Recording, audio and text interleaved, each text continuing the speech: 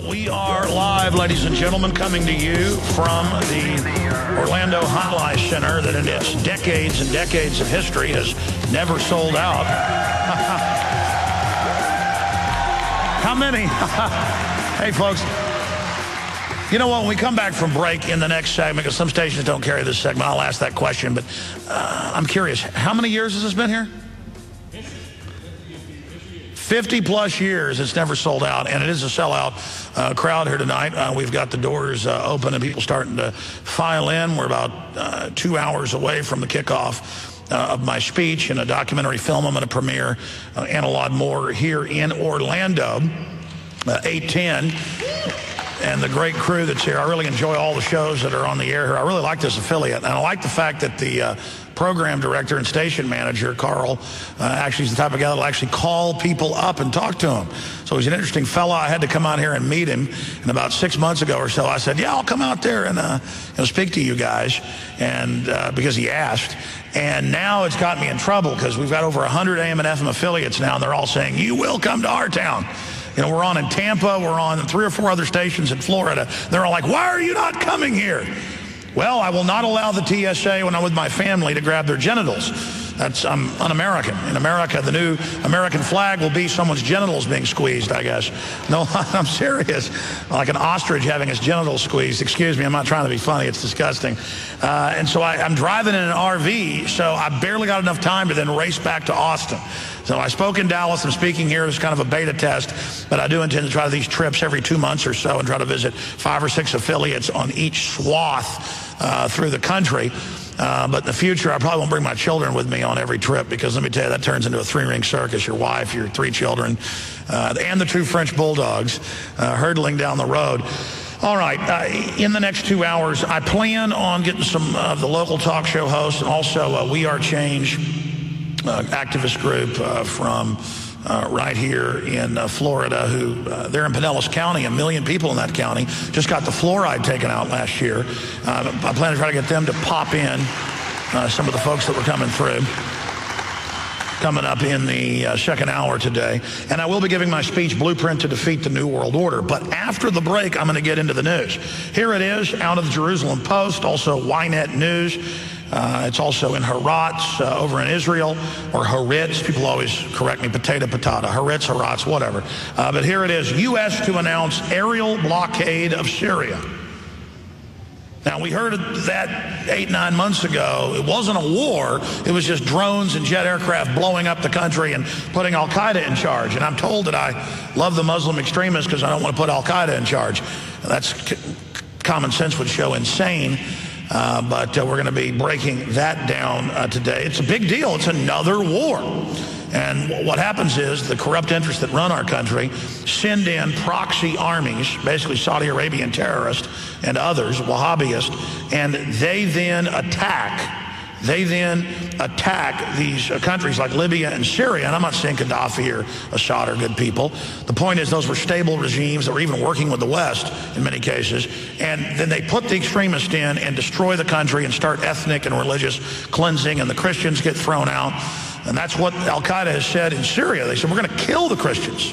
We're not going to just kick you out. If we get you, we're going to kill you. Of course, Christians have been there since the time of Paul. He was on the road to Damascus, getting knocked off his horse. That's 2,000 years ago, roughly. But no more. No more, because we have to put Al-Qaeda in to kill the Christians because we're fighting the Muslim extremists. And again, I'm anti-America because I don't want the TSA going in my pants, and I don't like Al-Qaeda. But there you go. So we're going to be breaking that down. Huge news, another giant war ahead of an attack on Iran as well. We'll be covering that after the break. Also, World Bank wants to control the high seas. And this is just Agenda 21 over the oceans. We're going to be breaking that down. And also, all over the U.S., England, Canada, you name it, parents are being arrested if their children draw images of guns. The Nanny state is the enslavement state. It's all coming up today, the 26th of February, this Sunday. Stay with us. But I'm not coming to you from FEMA Region 6, as my Sunday radio show Liner introduces me. That's Texas, under the 6th region of the FEMA command system of the New World Order and Northcom that is over the United States. No, I come to you from deep in the heart of Florida, Orlando, where they've got the big NASCAR race going on right now. And they've also got Obama here for the NBA All-Star Game. But I am here to give a speech after the radio show to a capacity crowd of over 1,000 people. They tell me that this Orlando High Life facility was built in the late 1950s, more than 50 years ago, and that it is never sold out, this very nice auditorium in here. But tonight is different. In fact, they're even selling overflow tickets to the broadcaster's sports boxes up above us. So that shows that liberty and freedom are popular, and you can't suppress the signal of human destiny and human desire to not be slaves, just like even if they engage in election fraud and block Ron Paul, it doesn't matter. He really is still winning. Even if he doesn't win the presidency, he wins by getting the word out. Now, again, we just opened the doors, and I don't know, a few hundred people have come in so far to hear the radio broadcast and see it in the flesh. And we're going to, again, watch this fill up the next 2 hours or so before I give my speech. And we are broadcasting to millions of people right now as well, and also simulcasting video at prisonplanet.tv. I want to say the great folks here at the Big 810 Talker in Orlando are just wonderful folks. I've met much of the crew, many of the talk show hosts, the local talk show hosts, wonderful people. We're going to have some of them popping in the second hour. And I want to say something here about all of our affiliates before I get into the news. I don't talk enough about the fact, several issues here, that we are on over 100 AM and FM stations, despite how, quote, radical and dangerous I am, as much of the corporate prostitute media has said. It shows that freedom is an idea whose time has come, that more and more stations are picking us up. But still, to put somebody on the radio that wants the Bill of Rights and Constitution and will defend the Republic 110%, that is unprecedented. And so there is courage with our AM and FM affiliates to put this on the air, just like there's courage in the last 2 years for XM Channel 166 to put the weekday show on.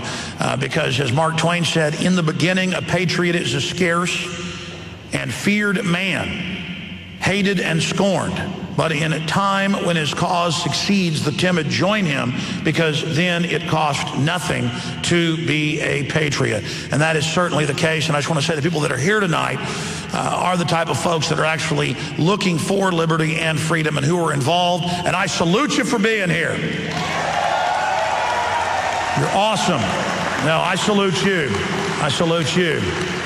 Now, I want to get into some of the news, just huge news. All of it is obviously off the charts, and unfortunately is exactly what we've predicted would happen. But I do want to thank all of our AM and FM affiliates. I do want to thank all of our sponsors, our listeners, the program directors out there. I mean, take somebody like Mark Caesar in Austin, Texas, who now for over 6 years has had us on 590 AM that it used to be owned by President Lyndon Baines Johnson. You know, that shows how far the American spirit has come, that our message of liberty is resonating across this country, and we are now reaching more than 15 million people in the aggregate every week. That is not a testament to Alex Jones. That is a bellwether, a gauge, a yardstick, a measurement of the incredible awakening taking place worldwide. Yeah! Now, some of the news coming up. U.S. to announce aerial blockade of Syria. That's all over the Israeli, all over the Arab, all over the European, and in some of the U.S. news. Remember, just 4 months ago, Hillary Clinton said, oh, we'll never attack Syria. And now they're saying, this is not a war. No, this is not a war. We're just going to start bombing them.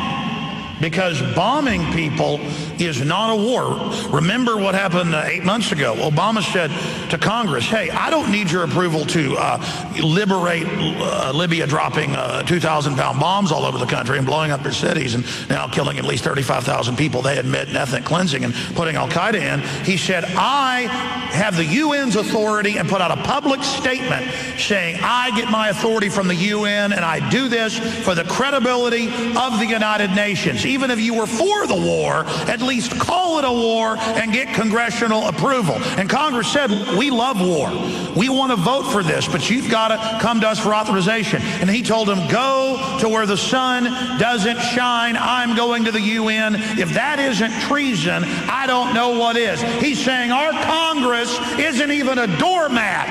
Our Congress is vestigial, ceremonial, and doesn't even exist. Does that make you angry out there? Let me hear your war growl. Ah!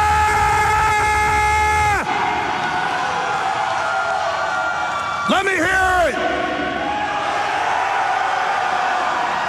That's not good enough, Private Joker. Now we're doing lines from Full Metal Jacket. I can't wait in the next hour and 45 minutes as this thing fills up for the kickoff at 7. We get over 1,000 people in here and roar. On 3, I want to say death to the New World Order, death to tyranny. We will defend liberty. So we're going to say death to the New World Order on 3. 1, 2, 3. Death to the New World Order. Yeah!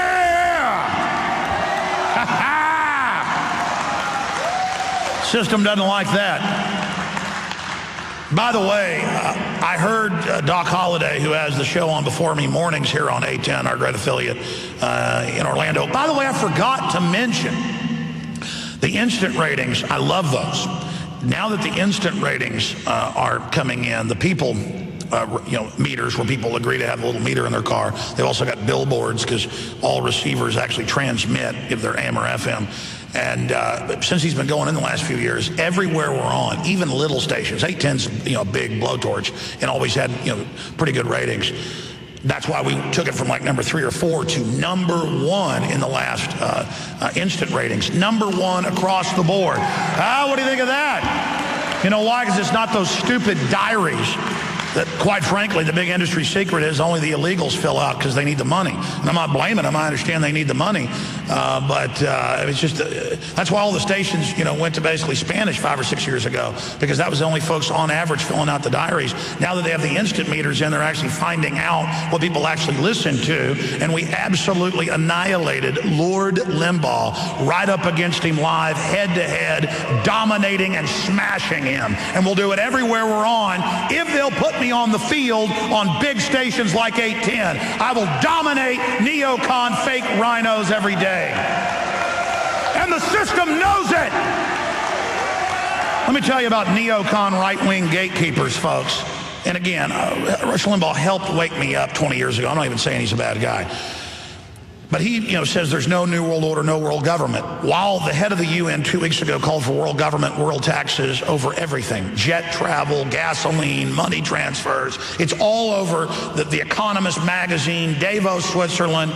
And he and others still make fun of anybody that talks about it. Like I pick up The Economist, or I play clips of the head of the EU calling for world government, or Obama calling for global government, or his staff, and they're like, oh, that's that kooky guy that gets angry about sovereignty and wants to keep his guns. You know when we're going to start really defeating tyranny? When we stop letting the left and right gatekeepers control us.